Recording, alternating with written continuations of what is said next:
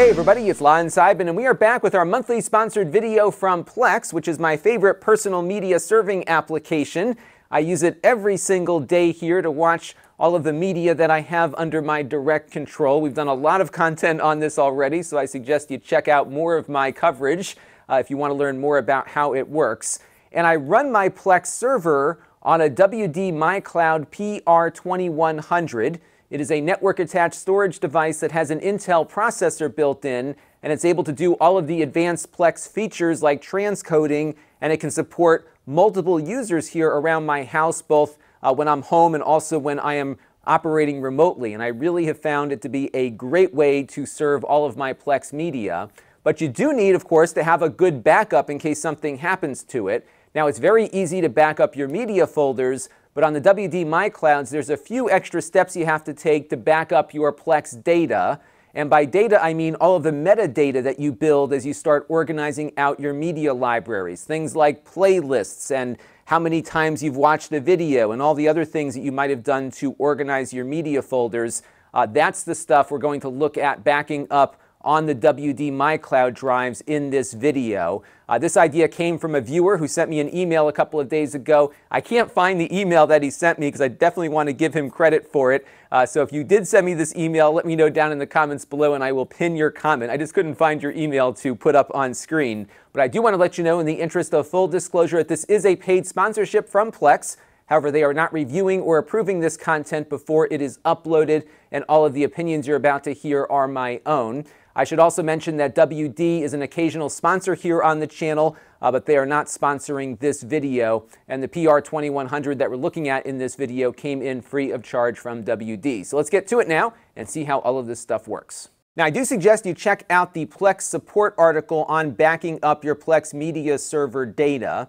It's actually not all that complicated on other platforms. You just have to locate your Plex media server folder and drag the files off someplace else for safekeeping. And then to restore that data, you just drag it back over again after you get your device back up and running. There are ways in which you can use this to migrate from one platform to the other. We're not going to cover that in this video, but it might be something we do in the future.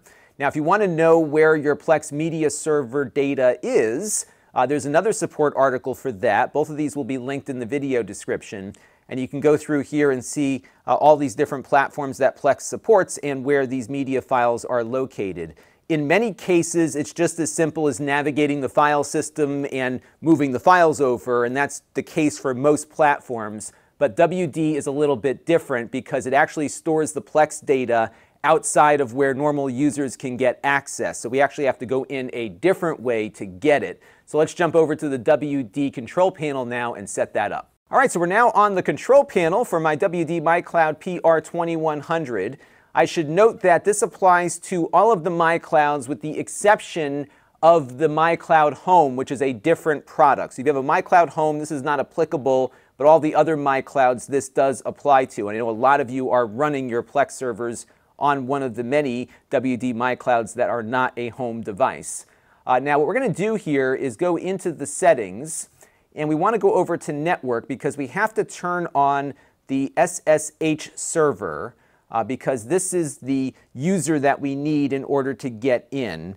And I'm just going to flip it off and then flip it back on again so I can show you the process that you have to go through to get it set up. So we're going to switch it to the on position here. You're going to get a warning about some of the damage you can do to the device if you do things inappropriately on it. We're going to click OK, and we're going to promise to be very careful with that. And the other thing I suggest you do is go over to Configure and set up a password that you're going to use to log in to this connection. Again, this is going to be different than the password and username you use to access the file shares because we're actually going to go in behind all of that stuff to get at our Plex data. So once you get that password set up, we're going to move on now to the next step. Now the next step is going to be to shut down our Plex server while we're doing the backup, because we don't want to have new data written into the metafile database or something while we're in the middle of copying it off. So what we're going to do is shut it down so no user can get in there while we're doing this. And you do that shutdown through the Apps menu here on your control panel. So we're going to click on Apps and wait for it to load here. And when it's done loading, what you'll see here on the side under the Installed Apps section is our Plex Media Server. And right now you can see the Run app is set to on. And all we're going to do is turn it off. And that will disable Plex. And now that database will kind of be locked in, and we can safely copy everything off without anyone else being able to write to it. So now that we got that done, let's go find an FTP client. Now the next thing we have to do is get an FTP client that can support SFTP connections. On Windows, I recommend WinSCP. It is free and it works quite well. The Mac has a few options available. CyberDuck might be a good one that you can grab on the Mac App Store. That will ensure you won't get any other things installed along with it. This one is also free, so you can use that. The one I use on the Mac, because I do a lot of FTP transactions, is Transmit 5. It is an excellent client, but it does cost money. But if you are looking for a really robust FTP client, Transmit 5 is definitely a good one. And once you get that client installed, we're now going to connect up to our WD My Cloud with that SSH password we set up a little while ago. So let's jump over to my Windows machine. I'm going to load up WinSCP and show you how to get that connection established. All right, so we're on the desktop now of my little Surface Go tablet, and we're going to load up WinSCP.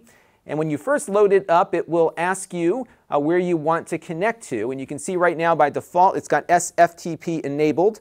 I'm going to type in the IP address, my local IP address for my WD My Cloud device. You'll need to know that, of course, to both get into the control panel and do what we're about to do here.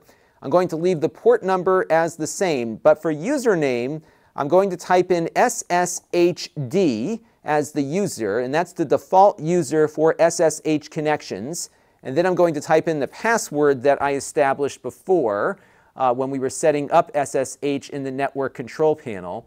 And now I'm going to click Login. And I'm just going to say yes here to accept the host key. And you can see now that we are connected. And you can see that we're in this root directory, and we don't have access to the normal things we might typically see when we're connecting to our My Cloud, because we are now logged in, I think, as the root user, which means we can cause a lot of damage in here, but it can also give us access to things that we don't normally have access to. And where they store the Plex data is in this MNT folder here. So we're going to click on that. We're going to click on HD. We're going to go to HDA2. It's kind of buried in here. And now you'll see that there's a shortcut here for Plex_CONF. And if we click on that, it will take us to the place where our metadata is stored. This folder is all of our Plex media server data. So if we dive into here, you can see we've got all the thumbnails that it's downloaded, the plugins, the metadata, basically everything that we've done to customize our Plex experience is going to be inside of this folder. So really what you can do here is just take this and drag it over someplace. So I'm just going to go to the left-hand side of WinSCP where we can navigate my local file system. And I think what I might do is just move this over to the desktop. So we're going to grab that Plex Media Server folder and drag it over. And once this is done, we're pretty much done backing up all of our Plex metadata from the WD My Cloud. Unfortunately, you can't get access to this through the WD Backup app that's built into your WD My Cloud device, nor can you get at it from your network file shares. You have to go in with one of these FTP clients using that SSH username and password that you set up in order to copy this data off. This directory might be pretty large as well because it's downloading a lot of data. So the more that you have in your Plex libraries, the more it will have downloaded for thumbnails and all the other supplementary information that goes with it. So be ready for this to take a little bit of time to fully download because there will be a lot of files that it needs to get at. But once it's done, you will have a backup of all of your Plex metadata from your WD My Cloud device. And once that folder finishes copying over, you are done backing up. You can turn on your Plex server again and get back to business. I found, though, that these metadata folders can be quite large. So mine right now, for a fairly modest library, is over a gigabyte. So I expect if you've got a larger library, it's going to be a much larger file download. Now, one other thing you'll want to do is back up the media folders themselves. On the WD My Cloud, you can go over to the backup option here, go over to internal backups to maybe just copy it over to an attached USB drive. So what I'm going to do is create a real quick job here called test. We're going to select my Blu-ray folder right here, click OK. And my recommendation for you is not to do copy, because what it does with copy is it creates a new backup every time it runs. And if you've got a terabyte of Blu-ray movies like I do, that's going to take a while and quickly fill up your disk. So what you want to do is select either synchronize or just do an incremental, which will only copy over the new files every time it backs up.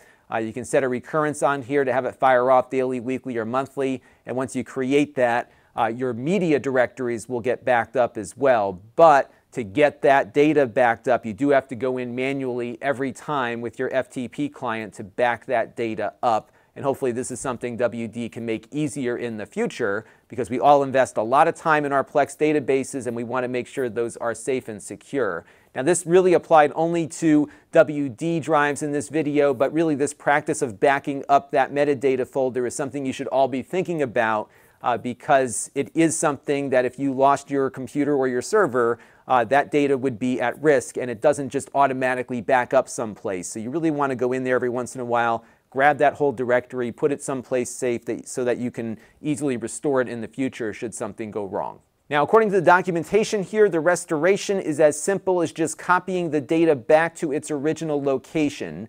On Windows and on the Mac, there's one extra step that you have to do to get registry data back into the Windows registry, or the plist that you might have to reinstall for OS X. But for what we're doing here, all of the settings, in addition to the data, are stored in that directory. Now, I want to jump back, though, because one of the things that Plex recommends you do is put this data back first before you reinstall the Plex server application. So let me show you where that shortcut we were using before takes you. So you can see right here we had the shortcut that took us right into the directory where our data was stored. But where it really is, if you kind of dig through it, is in a folder here called NAS_PROG. When you jump in there, you will then see the Plex_CONF folder, and that's where the Plex media server is. So if you had to do a restoration, what you would do is create this folder and then drag that Plex media server folder from your backup over here. When it's done, you then go and reinstall the Plex application on your MyCloud. And if you have all your media in the right place, hopefully everything will come right back up the way it was when you left it. And hopefully that will help a lot of you if you do happen to lose data to be able to get back to where you started. So again, a little bit more work here on the WD side of things, but this process is pretty much the same across other platforms. And maybe we'll do some more videos on this if you're interested in diving deeper into that. Let me know in the comments below what you thought, and until next time, this is Lon.TV. Thanks for watching, and I also want to thank Plex for their ongoing support of the channel. This channel is brought to you by the Lon.TV supporters, including gold-level supporters, the 4 Guys with Quarters podcast, Chris Allegretta, Tom Albrecht, Mike Talbert, Brian Parker, and Kalyan Kumar. If you want to help the channel, you can by contributing as little as $1 a month.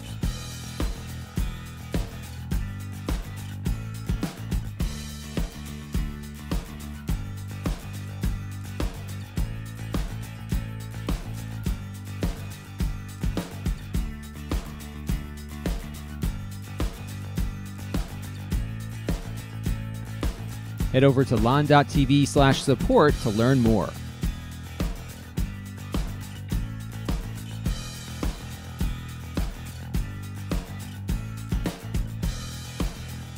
And don't forget to subscribe. Visit Lon.TV/s.